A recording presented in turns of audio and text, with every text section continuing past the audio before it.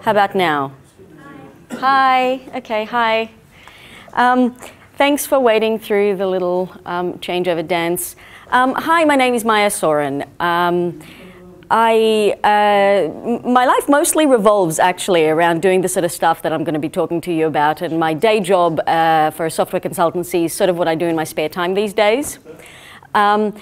What I do is essentially community building, sort of at the intersection between open source software and other fields. A lot of science and research specifically is what I do, but I actually do all this stuff through a not-for-profit called the Open Knowledge Foundation. It's got a very earnest mission statement, as you can see. It's all about, you know, open data, open knowledge, open wisdom, open informational exchange. It's been around in one form or another for about 10 years, started in the UK. In Australia, it's been around for about a couple of years. And there's a bunch of different people that do various kinds of things with it. And it works around lots of different parts of Australia. I'm personally predominantly in Melbourne. And so most of what I'm going to be talking about is about that, but there's a whole heap of stuff that goes on everywhere. It's a bit of a loose collective, really. Like, we're getting incorporated, and we've got a board, and we've got not-for-profit status just about ready to come off the press. We've just got to finish the last couple of bits. But I kind of call us the department for messing around and doing cool stuff. We're one of those organizations that relies on a lot of, essentially on 100% volunteer effort. And because we've got a pretty free remit, we do a bunch of different kinds of things. Like saving the world by making the hipster map of Melbourne. You know, it was like this completely frivolous idea. We have a few people around in Melbourne who really enjoy making maps, and a few people who really hate hipsters. So, you know, look, I've done research about radio frequency dosimetry that's got implications for world radio frequency safety standards, and nobody cares about it like they do about the hipster map. This thing has had so much press. Apparently if you want to get famous, you want to hate on young people. So because we deal with this intersection of different kinds of fields, we get all sorts of pushback about doing things in, you know, in the open way. And there's different complaints that people have, and there's different ways that need, like there's a lot of different kinds of communication that all of these fields need in order to get somewhere. So Nick Gruen, he's the chair of the board. He's the person who started the Government 2.0 task force, if anyone's heard of that. No? Yep, okay. So government decided a little while ago that they needed to update the way that they do things like data and information, as well as just community engagement. And one of the things that came out of it was a bunch of people that actually got together and went, you know what, we can actually do this. And a lot of them had been doing it quietly behind the scenes in the way that you do things in government, which is you ask for forgiveness, not permission. And I keep hearing that a lot. It's the only way to get things done, apparently. Oh, look, there's a lot of nodding heads.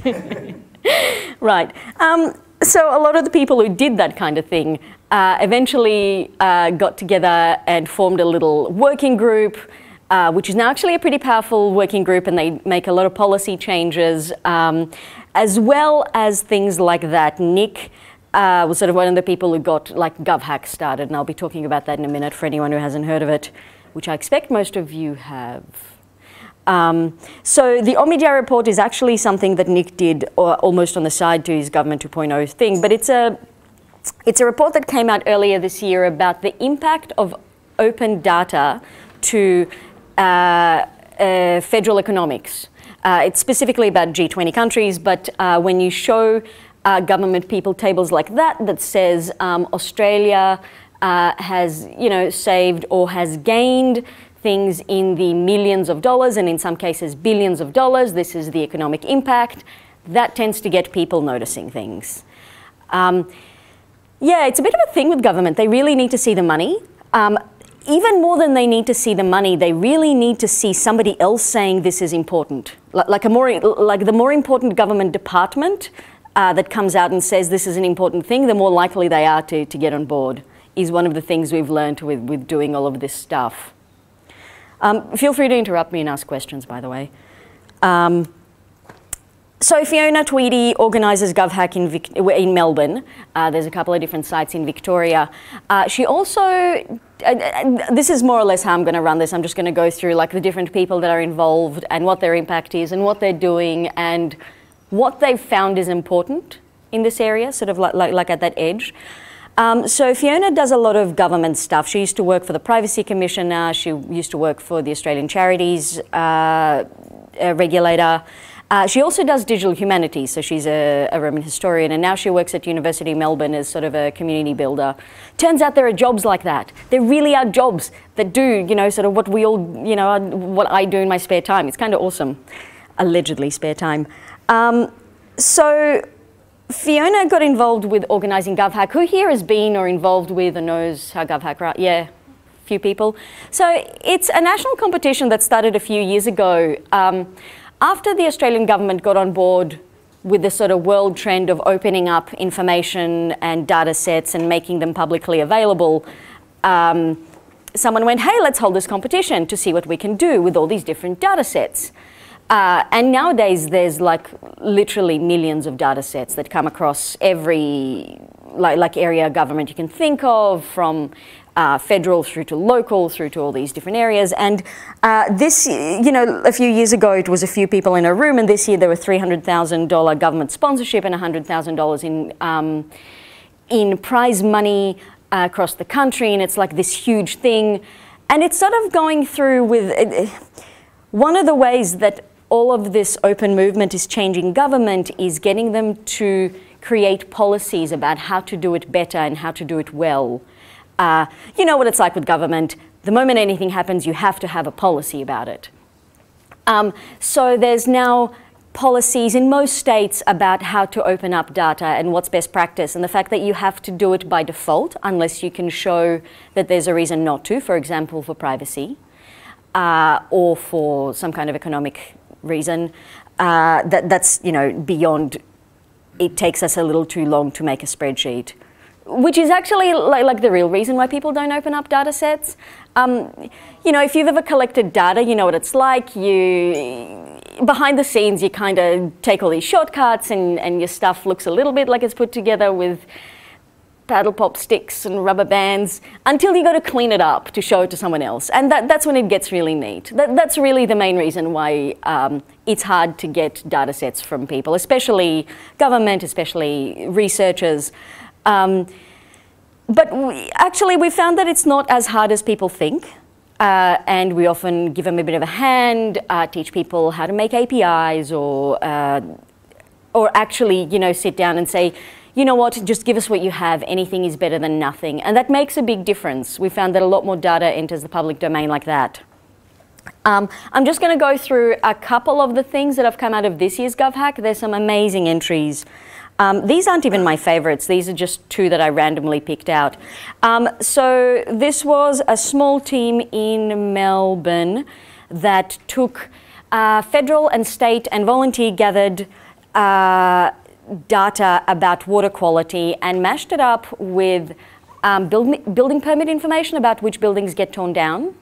So you get all this really interesting information about how the water quality changes with policy decisions made by like building regulators. These people created an automatic infographic generator, which is actually an extension of an entry from last year where the main issue people have is, you know, I've got this crappy spreadsheet, what do I do with it now? How do I show it to people? So here we go, upload your CSV, it pulls out this gorgeous infographic, and they've got just a bunch of examples on their site which you can go and have a look, like this one, which is Heroes of the Great War Chronicle newspapers of 1915 to 1919, which are kind of cool, and there's like this set of charts that it gives you. It's really cool. There was one more point I wanted to say. In terms of dealing with government, and actually we can go to the next slide. So in Western Australia, they've got this issue where they don't have like privacy data frameworks, or the government doesn't have a chief information officer yet. What they found works in order to get governments to open up data and to get involved in these kinds of things, and specifically to open up data and get involved in things like GovHack, where they're supporting people doing things with it. So one thing is to actually show them the results. We've started holding like showcases to government stakeholders, especially like data custodians and higher ups, and saying, so there was this competition on the weekend. You probably didn't hear of it, even though there were like several thousand people involved across the country. Here's what they did. Here's what they did with your data specifically. And that got a lot of response. And what we found is that like people right down the bottom end, the people who gather the data custodians, they're well on board. And people right at the top of the government department food chain, they love this. They're well into it. They'll throw money your way if you ask them correctly. The people in the middle are the hardest to deal with. You know, the people who are really risk averse, and they've got, you know, I'm not really sure if I'm allowed to make this decision. I'm not sure how much I can reveal. I have to go through 7 layers of hierarchy to get the actual boss's approval. Can take up to, if you're ever doing this, just remember it can take you up to 18 months to get a really simple data set. What does work, and this is really interesting, is that it's much easier for governments to do procurement than it is to do sponsorship. So, if you frame this as, if you give us this actual large wad of cash, you'll get a result at the end of it. That works a lot better. But the flip side of it is you have to sit down with the government people and say, no, actually, you can't send us a project manager for the weekend to tell us what to do with your data. No, that won't work. No, really.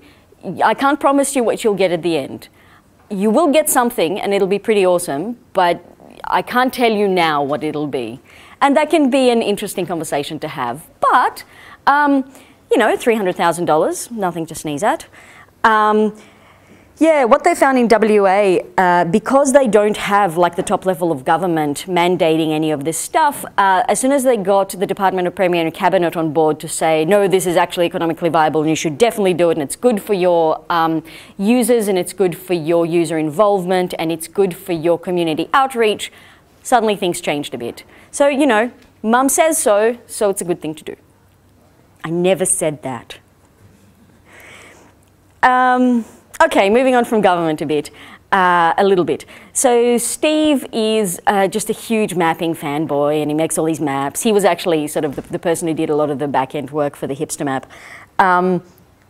He runs a whole heap of these. You know, like when I said that we're sort of the department for doing stuff and messing about, we're literally, somebody will have an idea and we'll go, I want to hold a hackathon. Great, put it on the meetup. 7 people show up, and like, you know, a week later you've got a thing.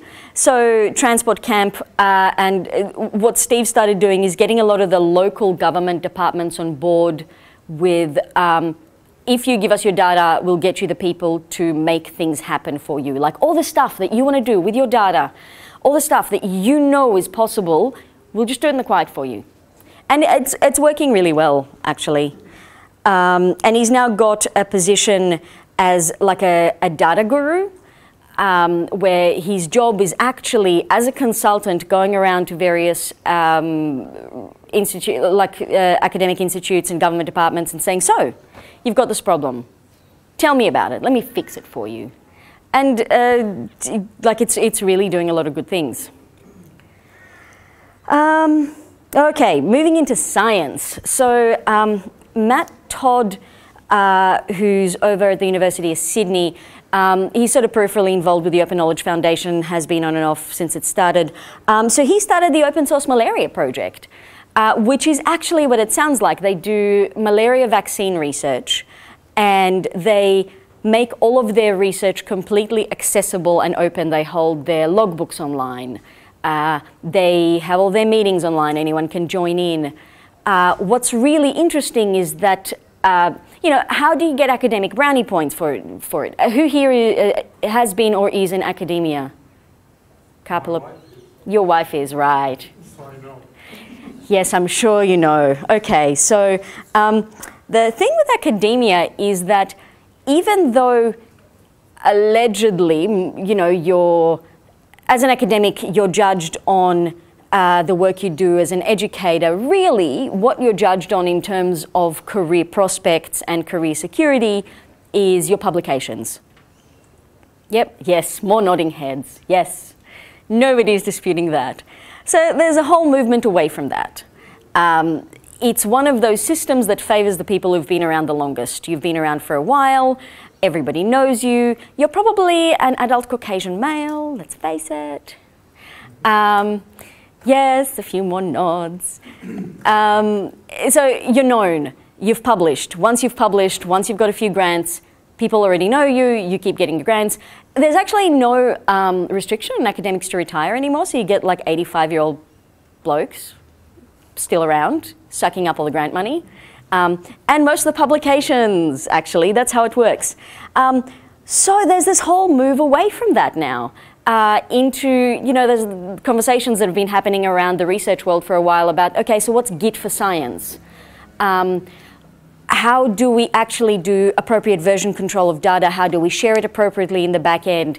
How do we give microcredits? Like, rather than spending like 3 years, 5 people, hundreds of thousands of dollars worth of equipment, we've got a result with 7 that we can't publish because they're negative results. One result we'll publish, it takes us 1.5 years to get through the publication process with a peer review.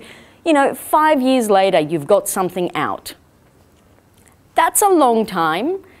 Like, most grants are 3 years. And positions don't actually last that long, usually. Like, a research position doesn't last like as long as some publications do to make happen. So there's this big move into, well, how do we give micro-attributions to researchers? So there's things like the equivalent of a Git username, for example, where you can have all of your attributions to a project that are linked to your ID, ORCID, O-R-C-I-D. You might have heard of it. It's kind of cool.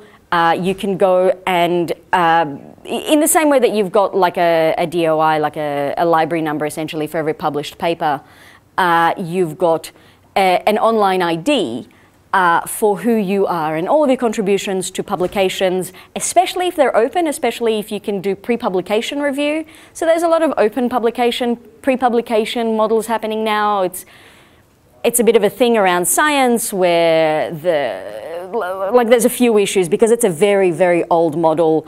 Does everybody know what I'm talking about when I mention the word Elsevier? Yeah, a few people are nodding. Yes, oh hi. Well, yeah. That's where academics really need to wake up. They're the problem with the attitude they've got with getting themselves published, giving up their copyrights Elsevier and hanging around for that length of time to get that level of recognition. Yep. And having that when it is finally published. It's obsolete. Yep, exactly right. So there's the publication model is I give up my IP for free after doing all these years of research to a company that makes my paper available behind a very expensive paywall. Yeah. So it's not only like a pay problem and a redundancy problem, but it's also an equal rights access problem. So open source malaria, getting around all of that. You want to go find out what they're doing, you go to their website, you go dial in on their lab meetings, you ask them what they're doing, you join their Twitter stream. You want to know, get involved. If you've got ideas, get involved. They may or may not answer because, you know, a lot of people have the same kind of ideas about how to make research projects work.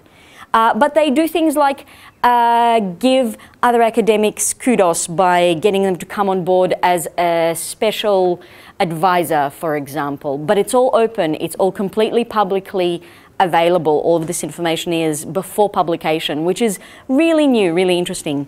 And it's now moved to become the open source pharmaceutical project. Which is a separate thing. Some of the work that goes behind that is actually closed, so like you won't see the results until after, like only as a published paper. You can't get access to the raw data. But some of it isn't, and the idea is to use all these open source models to create pharmaceuticals, especially for pandemics that affect the world. So things like malaria, like dengue, things that affect more than just white people. Okay, Alex Holcomb. Now, he's done something cool. He's also involved with the Open Knowledge Foundation. Sorry, was that 5 minutes? Cool. How many more slides have I got? A few. Cool.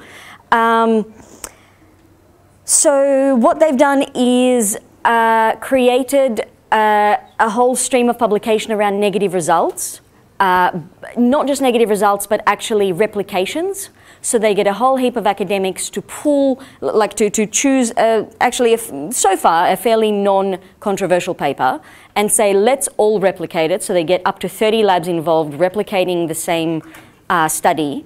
They share all their results. Everything's pretty open. It's a bit behind the scenes until it's ready to go out.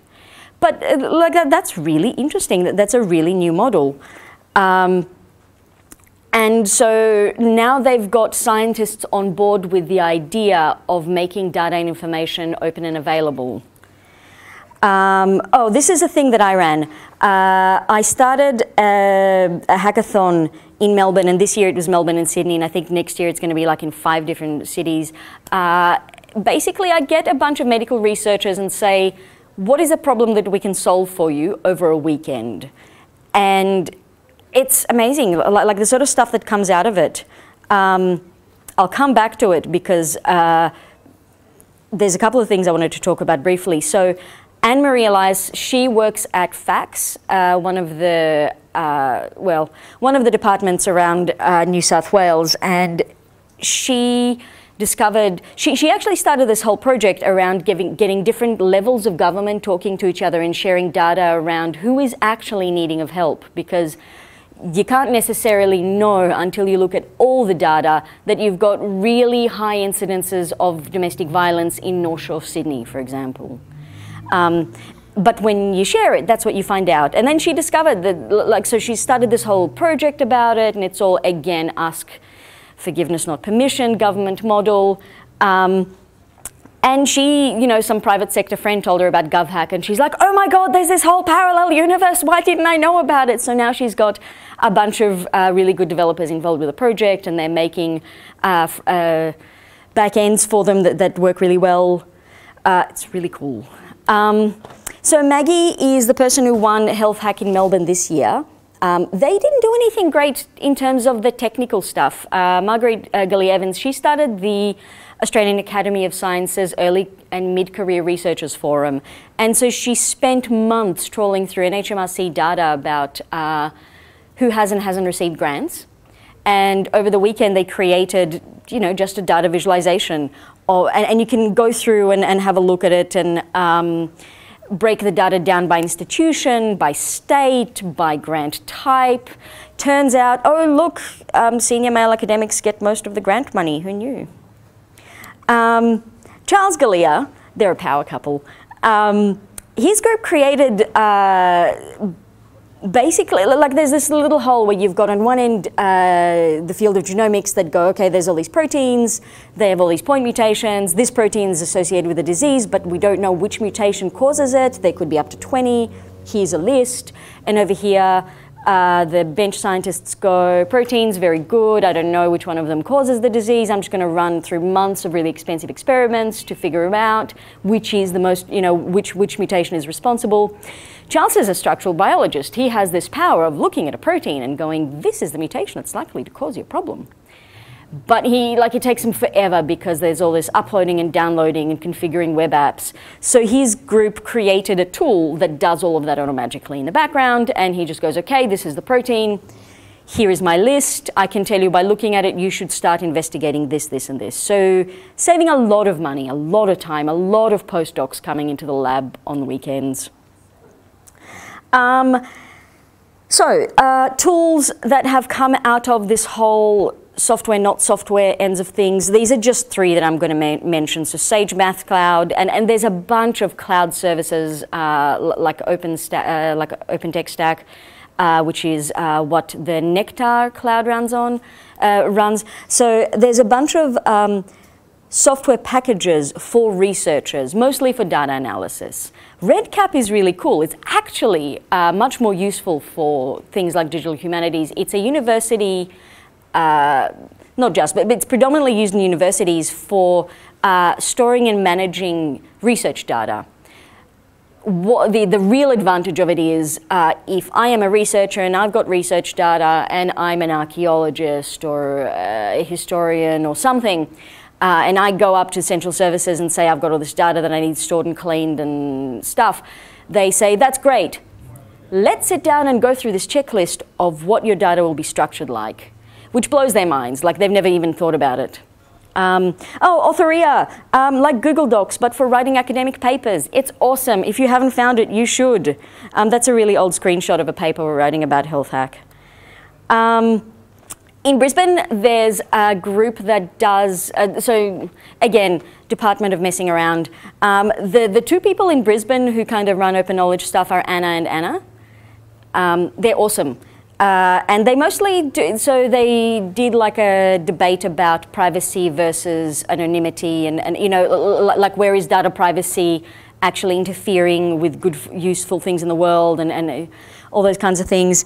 They hold a lot of, like open drinks, we've started doing those in different places around the country. You do something open, come and have a drink and meet everyone else who does hardware, software, research, food. The Open Food Network is amazing. You should go and discover them. I probably don't have time to talk about them. I wanted to do just last couple of slides about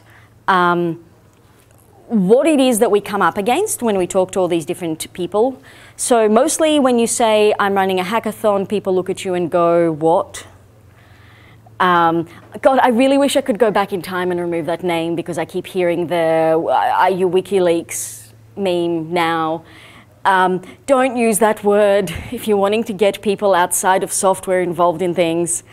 You really got to spend a lot of time explaining, you know, why would anybody do things in an open sourced way, and that's okay. That's actually really valuable to explain why you would do it in science, why you would do it in government. There's a lot of the, if I do, you know, if I offer my services, then I'm devaluing them. I heard that argument really recently from a bioinformatician around Health Hack. You know, and the response is, of course, researchers don't understand the value that software can add to their lives. The whole point of this is to create a career stream for bioinformaticians.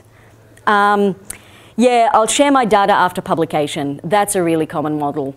And it's actually, you can get people on board by saying you make your Git commits with your ID and it's obvious who started this, and it's okay. You don't, you know, you can share your data after publication, that's okay too, but you can also make it visible who started this project and who did what. Yeah, so government, you've got to explain to them about procurement. This is just a quick summary. Yeah, this is what they're all worried about. If you're ever approaching people in these fields about why they want to get involved and how to make it easier for them, these are the things you've got to address. Yep. If you want to contact me, I am available on either of those Twitter handles and/or I'm eminently Googleable. Thank you.